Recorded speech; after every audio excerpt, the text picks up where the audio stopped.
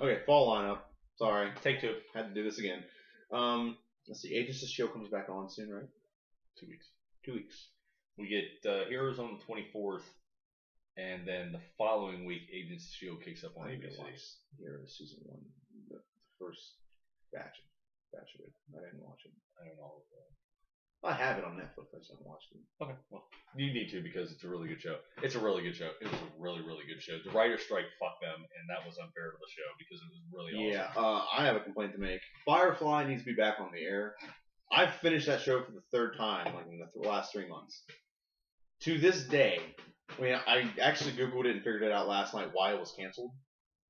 But I literally don't understand why that show was canceled. I mean, apparently it was on the dead spot Friday night. Was that Sci-Fi or Fox that had that one? Fox, and it got put on Sci-Fi, and that's when it gained popularity. But that's the same thing that happened with Family Guy. Fox canceled Family Guy and went to Cartoon Network, and then everyone fell in love with it again, and then Fox bought it back. Yeah. Fox, you're an idiot. You also canceled Space Above and Beyond, which was a fantastic show as well, but I'm not going to troll on that. Apparently they're making a Firefly miniseries to try to get see if they're trying to see if they actually. Well, there's a couple things that went wrong. The first time they made the pilot. The pilot is like the 2nd or 3rd episode in the actual series of events. Yeah. And then after they made the pilot, they made 2 episodes after that. Before that, like that precursed that episode. Yeah. And they aired the pilot and then those 2 episodes.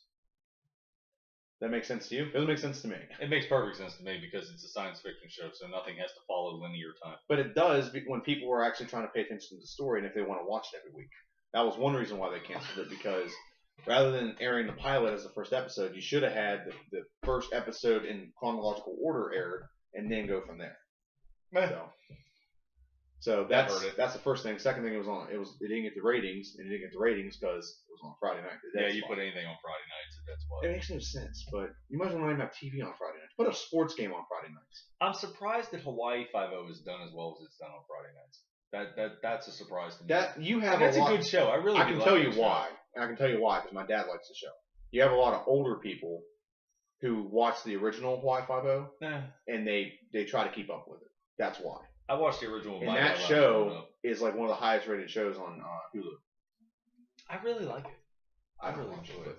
It's one of the highest rated shows on Hulu, so that's why. It doesn't get the views. It's got Tweeter in it. Tweeter? Yeah. Isn't he gay or what? I have no idea. Okay. Tweeter. She looks like she's spelled out, I'm going to suck your dick between every branch all the way down. Okay, hold the spot. Open your legs. Close your eyes. Just envision darkness and say, I'm stupid, I'm about to get hit in the nuts. Bam! They should really change the name of the show to Funny Shots in the Nuts. You know what? You're right, officer. You're right, officer. You're right. Here, hold my beer. There'll be no drinking. To go home. And no driving. It's time for me to go home. There'll be no drinking, no driving. I'm going home. I'm going home. I'm going home. I'm going to jail, boys! And you can kiss my ass. Woo! You and those mount me hats. Mount me. Maybe later, but I haven't had enough beer yet. It's time for Billy Bob to call some dinosaurs. I left a hot dog in there for you. Someone give me a beer. Paul Walker's first role, kids, if you're not paying attention. That wasn't his first role. It was one of them, but that wasn't his first role. He was young in that. He was young. So young. But that wasn't his first. Anyway. I'm curious what his first role was. Want me to do that? Yeah, IMDb. I should have the app. Keep us going. Well, anyway. Shows. Okay. Sleepy Hollow, not for another, 2-3 weeks. I'm fine with that because, first off, we're not going to keep up with all the shows if we have 5 shows on at once. No, my DVR is going to be, we're going to fall into the same pattern we did last year where I'm going to be a week behind. I know it. I already know it because I'm going to have to catch up on Saturday and Sunday nights. Well, actually Saturday nights because Family Guy's still on the air, so we got that to watch on Sundays. And football. Thank God none of the networks put anything on Monday night, so I actually have a free night of the week to just kind of veg out and let my brain die. One of his first things, Loving Dark Ages, 94. I don't count TV shows because these people pop up in soap operas and nobody gives a shit. Who's the boss for an episode? And in charge. Dead Puck Sunday Society. Dead Puck Society. Dead Poet Society. Puck. It says Puck. Puck. PUK. Huh. I wish you can just it says after. Touched by an Angel. There's a couple episodes of that. See, I it definitely wasn't his first thing. I would have to say Meet the Needles. I do remember that. What year was that? Was Varsity Blues? Is 99. Yeah, Meet the Needles. That was a movie. I still love Varsity Blues. Meet the Needles. Probably my favorite football movie, but anyway. Yeah, Sleepy Hollow. It's good that they're spreading things out this year because last year I think everything started all at once and it was just shit.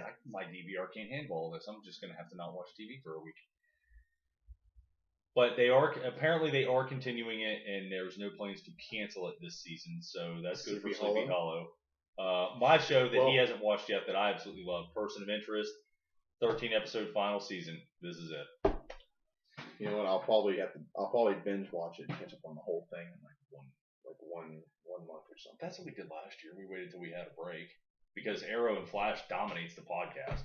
Yeah, for all intents and purposes, because we're both balls deep in that. Well, Agents of S.H.I.E.L.D. Can't wait for that to start. That's a big one for us. Just because the way it ended. I'm so upset with the way it ended. I gotta get answers with Fitz and Simmons. Yeah, that I really do need. God, especially Simmons. Oh my gosh. Seriously. She got sucked into the Gravitron. Or the Graviton, or whatever that thing is. Yeah, it's not fair. Worst things happen to the best characters. This isn't Game of Thrones. Good characters are supposed to be happy. Come on. Let them have a little bit of joy. Yeah, especially after they got everything wrapped up and cleaned up. The Inhumans is going to start their own storyline. Yeah, that's going to be another show, kids. Sit down and get ready to watch that as well. There's going to be a movie about it, too. It's going to be fan-fucking-tastic. Arrow. Was it Daniel Dark? Is that his name? Yeah, that'll be the next major. And they actually got a really high-end actor to play him, too. Who'd they get? I know you've seen him. He has like 2 different eye colors. What is the name? Oh.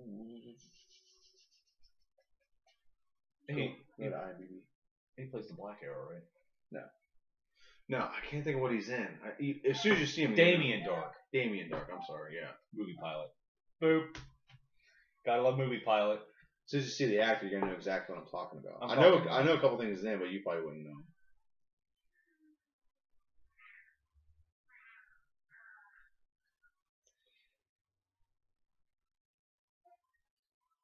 Are you gonna tell me, or I'll just look it up? That's Damian Wayne. Bruce Wayne's son.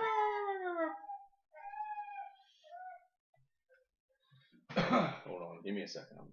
You doing it, or are you? I'm googling it. Google. He's not googling himself. That would be inappropriate. Season 4 villain. Well, no. Oh, okay, I see what it's trying to tell me. It's trying to explain to me who Damien Dark is. I don't need to fucking know. I need to know who's playing that. There we go. Got it. Him. Oh, that dude. Yeah. Neil McDonough. Yeah. Oh, he plays an asshole in everything. Yeah, and well, he's good at it. You know, he's good at it. He played literally. Google that dude. He plays an asshole in everything you've ever seen. There's actually we can actually connect him. We can. Paul Walker. He was in Timeline with Paul Walker, wasn't he? I believe so. I'm pretty sure he was in Timeline with Paul Walker. I'm kind of want to look that up. IMDb it.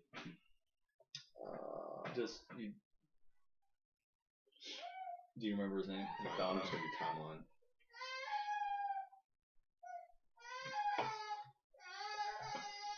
Timeline. Who stars in it? Yeah, Gerard Butler's in that too. Food.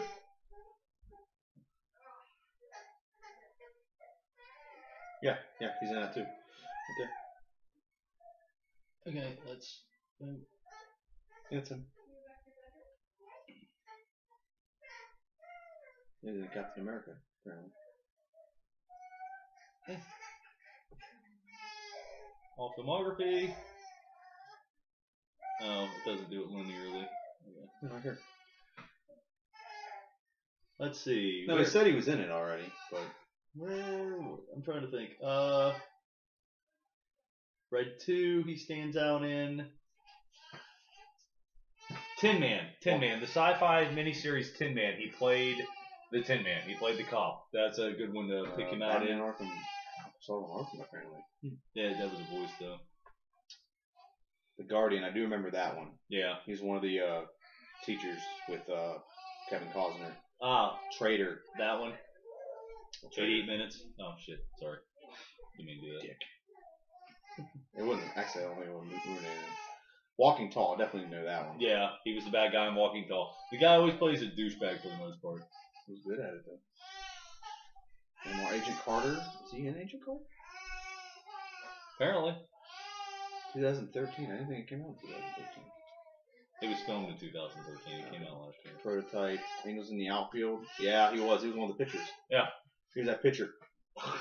Had the big gum thing on the side. So anyway, the dude's out there. Dude's done a lot of shit. You're gonna Dark wanna Man, he was find a that. villain. Nick Fury, apparently there's a movie coming out about Nick Fury. No, that's a movie that already came out. I didn't see that. Green Arrow, DC Showcase. Probably plays a voice in that. I can't believe I haven't shown time. I know he's in it, but it's just, Okay. Point is, dude's everywhere. yeah. Get on And board with that. good choice in my opinion on the guy to play the next villain. They're doing a good job with Flash this season. Yeah, they have to. It's gonna get, if you don't follow it and you miss a week, you're gonna get confused because they're doing all like the parallel timelines because of the time Yeah. vortex thing. Everything is going to be very linear with Flash Oh, yeah. this season. If you miss a week, you miss a lot. The villain for this season is going to be Zoom. Yeah. They're casting. I don't know who they cast to actually play the character in the suit, but the voice is going to be Tony Todd. I think we touched on this. Mm-hmm. Who was the Candyman in the Candyman movies? So he's got that, and he was in the Final Destination movies as the Undertaker. So he's got that brooding, darkly, lethal voice. So And you also, I can't think of her name. The woman who plays in Firefly. The one who's the companion. Marcia Barcelona or something like that?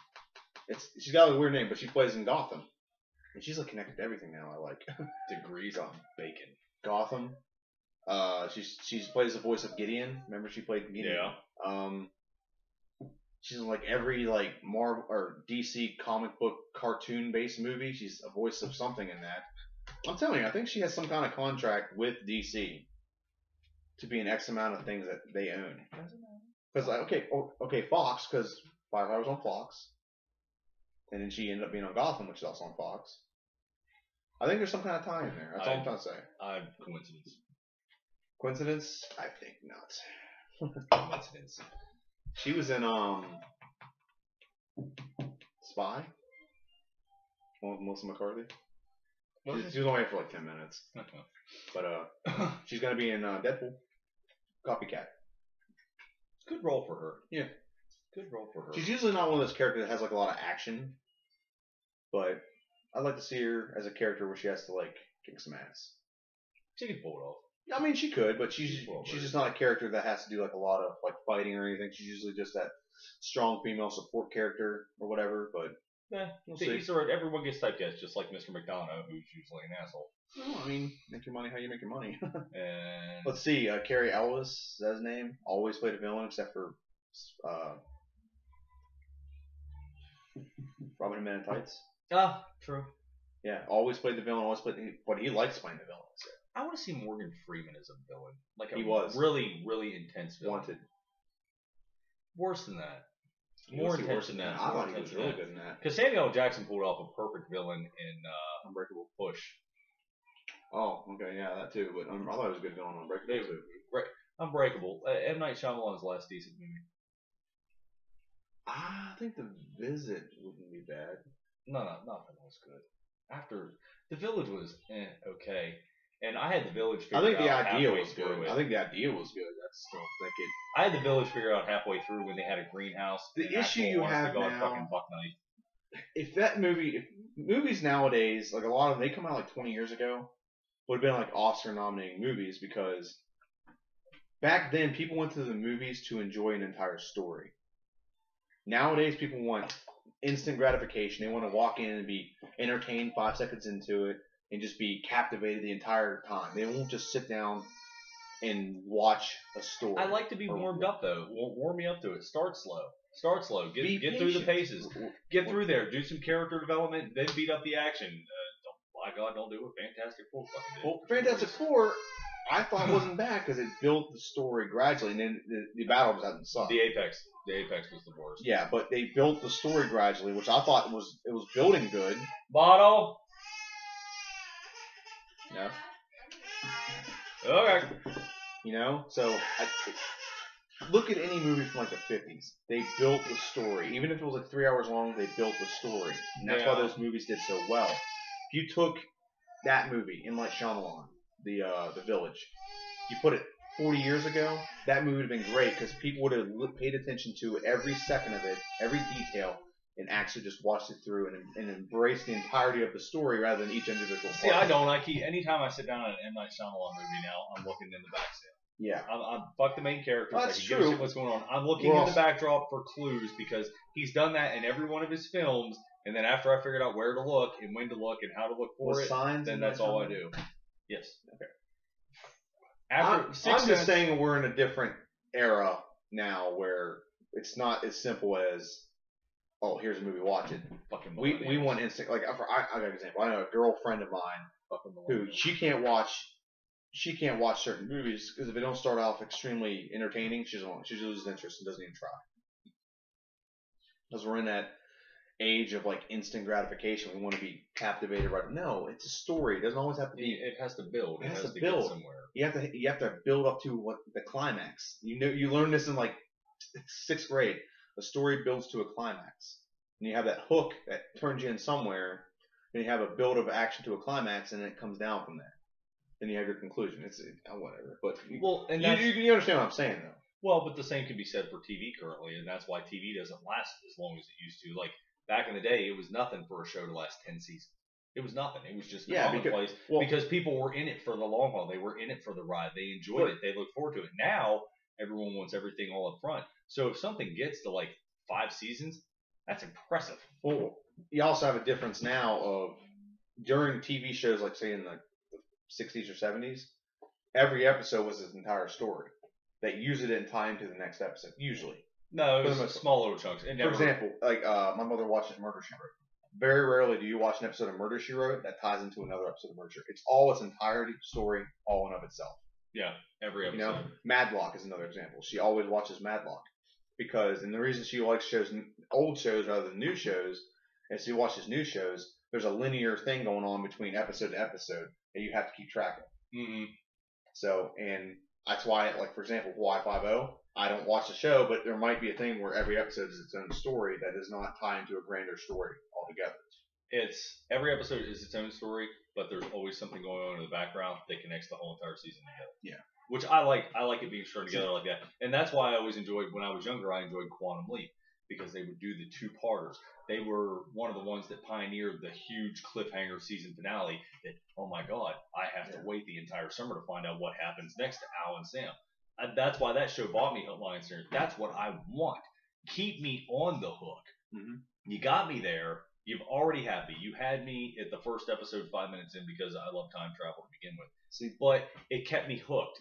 And just when I thought, oh man, this is getting a little stagnant, it built the story a little bit more. Every show on this list, if you and I never watched anything, we jumped in 3rd episode of the 2nd season, we'd be lost.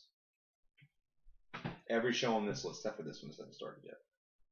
Or 3rd episode of the 1st season. That one I think would be alright on. It's okay. That I think would be Gotham. I think would be all right on Agents of Shield. There's no way. Okay, let's say there's no way. I actually couldn't imagine sitting down watching Agents of Shield without having have watched Avengers or any of those movies. I completely agree, and that's the age we're in, which I personally enjoy. That not everyone likes that. So I like everything to be tied together. It makes it fun for me. But then again, I do understand the fact that it's just kind of nice to sit down and just watch a show and be done with it. That's why I don't know. Maybe that's why I like South Park, Family Guy, that kind of thing. Because yes, usually once a season they tie a big, huge thing together. And last season was the only time South Park really stretched a joke the entire season with Lords. Huh, yeah. They really stretched that out. Yeah, that they was the beat first that. time they really stretched that out an entire season where there was something in the backdrop. An entire season They've done it over a couple seasons. with the running joke in the backdrop. Yeah. I'm not talking about the 3-part episodes. No. Mr. Hanky doesn't count. I know. Neither does Tally. No, I know. Okay. Tom Cruise and the Fudge Packet. Oh, yeah. That went over a couple episodes. They did beat that one. And that lasted a couple seasons. Hmm.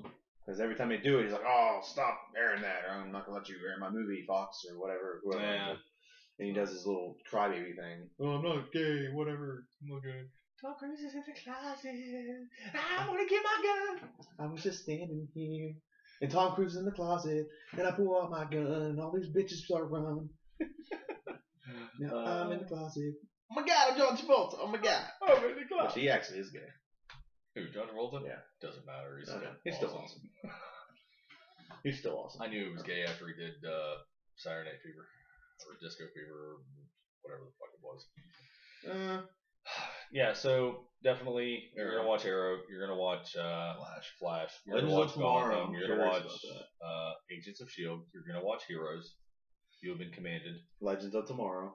If you're not watching Person of Interest, get caught up before it ends because it's fun stuff. If Vixen gets done in Legends of Tomorrow, I'm really anxious to see Ooh, Supergirl. Supergirl's I've got to bring up Supergirl Supergirl. on CBS. CBS, not the CW. It'll be on CBS. By the way, if you get a chance, do this before all our shows start. Did I watch the pilot? Yes, I gave you the pilot. Did I watch the pilot? You better if I gave it to you. I don't know if I watched the pilot or not. Okay, you need to get this done in like the next month. Watch Daredevil, because they have a Jessica Jones show coming out. I heard about that. Yeah, they have a thing called the Defenders. I think that's what they're called. Yeah, there was rumblings. Daredevil, about such. Jessica Jones, Iron Fist, something Cage. Nick Cage. Nick Cage? It's Nick. Okay, Nick Cage. Yes. And they have all these, Not to be confused with Nicolas Cage. No. Completely different thing. or Johnny Cage. No, not that's a completely different thing as well. Yeah, they're each getting their individual show, and then they're tying it all together with a show called The Defenders. And it's all Netflix. Yes. Okay. And if you want the episodes, I'll get them to you. No big deal. But- I have Daredevil. I just. How much have you watched of it? One episode. Uh, You said you tried. I and you fell did get asleep. one through one episode, or no, I started one episode, then I fell asleep, and it wasn't that the show was boring. I was just literally kicked in the ass. I tell you, it gets good. I promise, it gets good. Once you I mean, start yeah. like really get into it, you'll be like, I gotta finish this. It looks so good. I'll have some time coming up on vacation. I'm like, Please do. I would love to actually be able to talk about it with you. it before took me the a little next while one. to get through Spartacus too, but I did it. I know. I'll give you props. Yeah. Spartacus was awesome. So I need to catch. God, what do I need to catch up on? Once upon a time. No, not into that. I know, but I am, and I want to at least finish the That's- story. that's fine. Once upon a time. Oh, Maleficent was amazing. Told you. I It told was you it was good. flat out amazing. Told you it was good. Happy endings and everything. I loved it. Absolutely Surprised, loved right? it. Was it surprising? I figured it out, but I Yeah, I still don't need this anymore. enjoyed it. I thoroughly enjoyed it because I don't know. I just really like the way they did it because Jessie's sitting there and she's like, that wasn't the kiss, and I'm like, it's gonna be Maleficent. She's like, no, it's gonna be the crow. I was like, it's gonna be Maleficent or her father. But then again, I realized that her father would have never fallen in love with her because he never dealt with her at all. So it was Maleficent, true love's first kiss. Because kids, let's not get convoluted in this day and age. True love doesn't have to be your boyfriend, your girlfriend, or any of that shit. Because quite honestly, I truly love my son. So there's that. So suck a fat dick. Fucking retards. Your Disney fucking bullshit. What else do we have coming up? There's nothing movie-wise except for Star Wars. Yeah, and Unless James Bond IMAX. Spectre. IMAX. See, we're gonna have like 2 car full of people. It's gonna be awesome. I just run a bus. Both my roommates, we might do that. Both my roommates are coming. Malachi's coming. That I work with. Malachi. Aaron might come. Well, yeah, like Aaron wouldn't be in on that. He's It's such a Star nerd. Wars. He's such a Dude, me and him had a good talk last night, and we've had the same talk. Okay, basically here's what it was. I asked him if you have a son, how would you have when your son's old enough? How would you want him to watch Star Wars?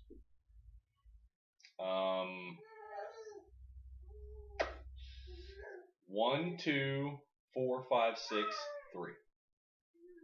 Okay, why? That's the proper viewing order that makes the most amount of sense to get the most out of the story Okay. to have the highest level of shock value. Okay, as in 1, 2 is in 1, 2 made or episodes 1 and 2? No. Episodes 1, 2, Okay. then 4, 5, and 6, then 3. See, Or 5, 3, then 6.